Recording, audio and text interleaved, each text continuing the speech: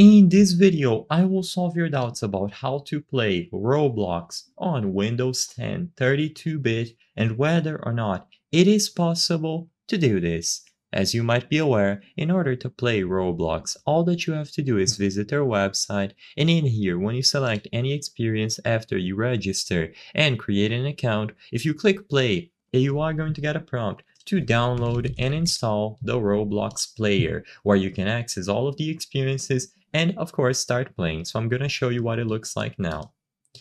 Now, this is going to work natively on any 64-bit machine that you have for Windows 10, Windows 11, and even Windows 7. But if you try to open this on a 32-bit computer, you are going to get an error similar to this, where it tells you that Roblox no longer supports 32-bit. So as of today, is there any way to bypass this? You will notice that when you go over to download Roblox, the only option that you have is the 64-bit one. They don't offer multiple versions for different PCs. So what if we go into the help session and we try to look for answers there?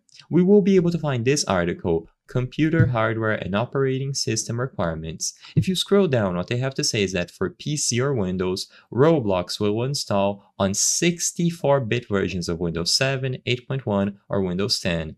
For Windows 8.1, you need to run it on desktop mode, as Metro mode is not supported.